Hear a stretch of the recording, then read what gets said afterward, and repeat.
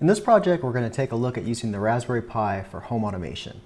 I'll be using Insteon, which is a popular automation technology that enables light switches, thermostats, appliances, and other devices to interoperate through dual bands of power line and RF.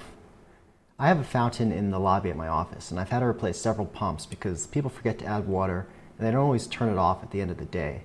Therefore, my goal is to have the Pi turn the fountain on in the morning and off in the evening. The Pi will also monitor the water level, and if it gets too low, the fountain will be shut off and an email notification will be sent out. I'm using an Insteon PowerLink modem, also known as a PLM.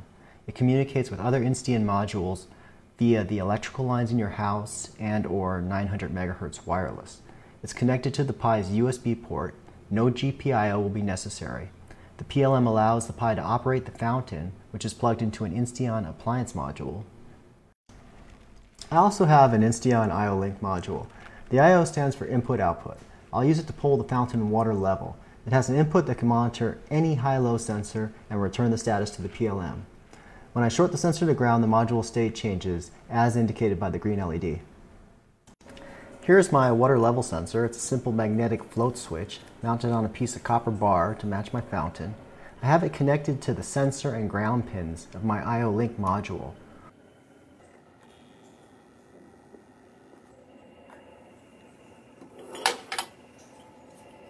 I'll perform a quick test. Since there's no water in the container, the green LED is on, indicating a low water level. If you watch the green LED carefully, you can see it go off as the water level rises in the container. And when I lift the sensor out of the water, the green LED comes back on. Here is the back of the base of my fountain. I'll drop the float switch into the fountain reservoir and secure it with the existing copper rods.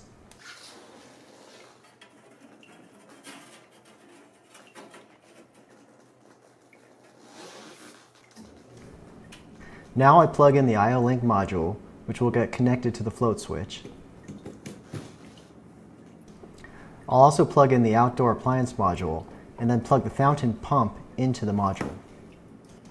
The outlet on the front of the IO Link is a pass-through, so it doesn't actually use up any electrical outlet, and it lets me plug both modules into one spot.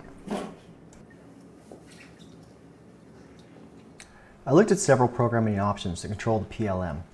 Mr. House is a Perl program that has been around for a long time. It works with Insteon, but it's pretty complicated and does way more than I need. Pytomation is a great Python program for automation, but again, it's a heavy, full-on framework for automating your house. What I really wanted was a simple module to communicate with the PLM and nothing else. Fluent Dwelling has a great open source module that was one of the most reliable ones I tested. Unfortunately, it's in C# and I really wanted to stay with Python. I ended up going with a Python module called PyLights by Byron Bridges. It's a lightweight, open source module that works with Insteon and X10.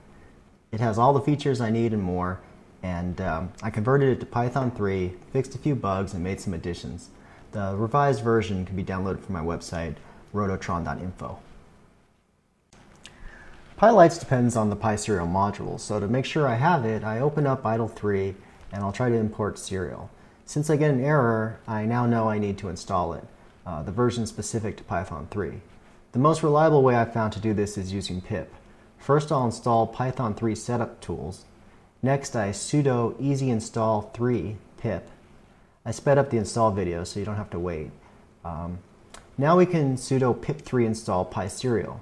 Please note that later versions of Raspbian come with PySerial, in which case you can skip this part. Once the PySerial module is installed, I go back to idle 3 and I make sure the import serial command doesn't throw an error. Looks like all's good. I created a folder in my home directory called PyLights. In addition to my PyLights 3 module, there is a devices XML file. If I cat this file, you can see that it's a list of my Insteon modules. This configuration file allows you to reference the modules in code by a friendly short name instead of using the hexadecimal address. This makes it a lot easier to read and write. PyLights will also update this module to indicate the current levels. For appliance modules, 0 is off and 255 is on. Now I'll go back to the Python 3 shell. First I'll import OS and change the current directory to PyLights, so I don't have to worry about any paths. I'll import PyLights 3 and I'll specify the name of the device's configuration file that we just looked at. Now I'll instantiate a PLM. I modified PyLights so it can recognize the USB PLM in addition to the serial version. Everything looks good. The PLM was found on TTY USB 0, and we can now start issuing Insteon commands. First I'll use the Python help command to get a summary of the PyLights 3 PLM class.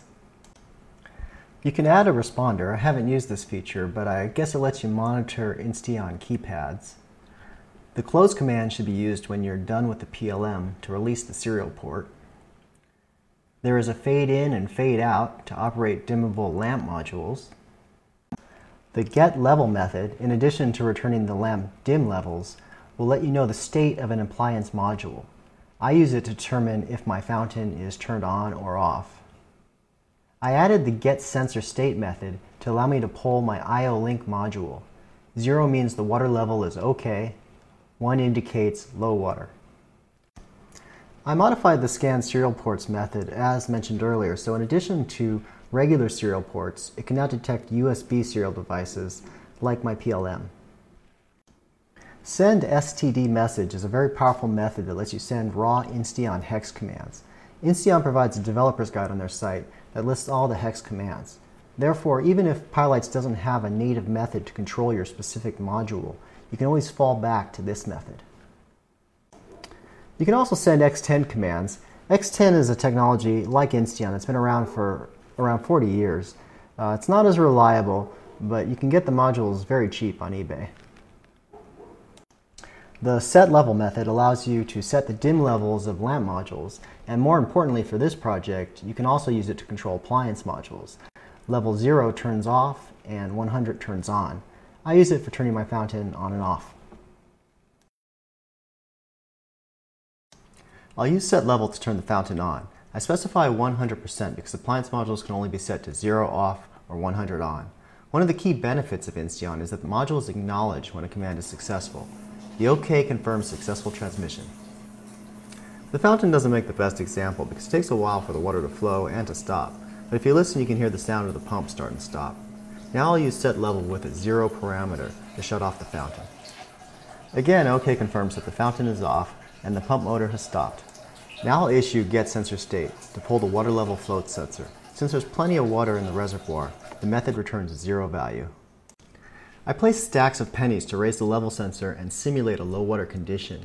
Now when I issue getSensorState, the I/O link returns 1, indicating low water. It's important to issue a close command when you're done using the PLM. Otherwise the serial port will not be released, and this can cause problems.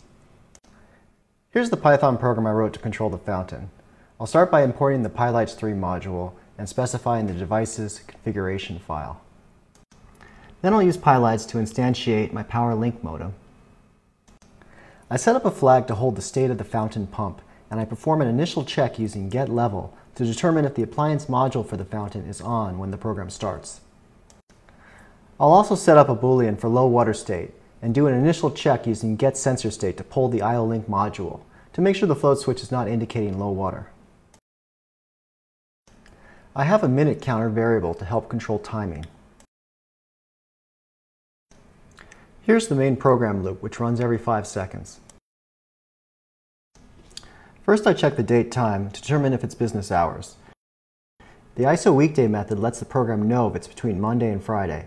The hour property checks if it's between 7 a.m. and 5 p.m. Next I check if the fountain should be turned on. If the fountain is not running and it's business hours and the water reservoir is not too low, then the program will turn the fountain on. The setLevel method sends 100 to the outdoor module to turn the pump on. Then I check if the fountain should be turned off. If the fountain is running and it's not business hours or the water is too low, then the setLevel method sends 0 to the outdoor module to turn the pump off.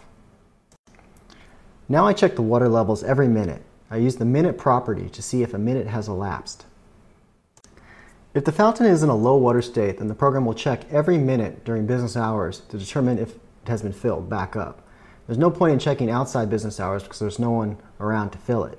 Again, getSensorState method pulls the I/O link module. Finally, I have the program check for a low water condition every 5 minutes. There's no need to pull the IO-Link module more frequently because evaporation is a slow process and there's no need to produce unnecessary Insteon traffic. I still need to write the code for the notification section, which will go here. It'll send out an email if the water is low in the fountain. Let the person know that they need to fill it up. If you take a look at my second temperature monitoring video, I go into detail about logging and notification with the Pi. The destroy method gets fired when the program ends and makes sure that the PLM gets closed to release the serial port. I set up the loop to be similar to the WebIO Pi loop because I will probably just drop this code into my temperature monitoring project, which will allow my rack Pi to monitor both my server room temperature and the lobby fountain. In conclusion, I should mention some pitfalls regarding Insteon. There are many alternatives. I selected Insteon for this project to familiarize myself with the technology. I have a substantial amount of X10 in my house, so I like the idea that Insteon is compatible. Bottom line is that it's far from perfect. Many things can interfere with the Insteon power line signals, power strips, UPS, computers, fluorescent lights, and other wireless devices. I'm currently running the fountain on my rack Pi in my server room, which is full of servers, batteries, power strips, CFL lights, and surrounded by high-power Wi-Fi access points and a wireless VoIP system. In short, pretty rough conditions. The good news is that it works most of the time, but there will be dropped transmissions, timeouts, and corrupt replies. I was careful when I wrote the Python code to allow for these failures. All transmissions are checked, and if the first try fails, the program will keep trying. Another issue is that most US homes have two separate electrical phases, and the Insteon power line commands cannot communicate across them without some type of bridge. You can get a hardwired electrical coupler, or in my case, I got a wireless access point module. My office actually uses three-phase electrical, which is even worse. Dual band can help with reliability. By sending signals on both power line and wireless, you increase the odds for success. Not all Insteon products are dual band. Some are only power line or only wireless. It's always advantageous to try and buy dual band devices like my outdoor appliance module and my PLM. There was a design flaw I didn't catch until I was up and running, and I received complaints about multiple notifications. Turns out the water level in the base of the fountain rises by about ½ an inch after the pump stops, because all the running water eventually drains down. When the water is low, the float sensor shuts off the pump. The water would drain down and raise the float, which would start the pump, and the program would get stuck in an infinite loop. So to solve the problem, I swapped out the single float sensor for a dual. I used the bottom sensor for detecting low water, and I used the top sensor for detecting a refill. Unfortunately, the IO-Link module only supports one input sensor, and now I have two. There are multiple sensor modules, but they are very expensive. Fortunately, I came up with an inexpensive, simple solution. The IO-Link module also has an output relay. My original wiring simply connected the sensor pin of the module through the float switch to ground. I rewired the module so that the relay can now switch the sensor between the upper and the lower float. Under normal operations, the lower float will be active. Then when low water is detected, I switch the relay to the upper float. Now even if the draining water raises the lower float, the program will wait until the upper float is raised before restarting. Only 2 lines of code are required to handle the relay, which is controlled the same as an appliance module with the set level command. I considered switching to a better sensor like this E-tape model, which actually returns the water level in inches. Unfortunately, the IO-Link only supports high-low sensors. Simple Home Net does make Insteon analog and digital sensors, but again, they're pretty expensive. I only used the IO-Link because there was no easy way for me to run a wire from my fountain to the Pi. The better way to do this project would be to lose the Insteon IO-Link and wire the proper sensor directly to the Pi's GPIO. If there's any interest, I could make another video showing how to integrate analog sensors in the Pi. It'd be cool to have a WebIO Pi webpage that actually shows the fountain water level in inches. If you like these videos, please subscribe and check out my website rototron.info for more detailed information on this project. Thanks.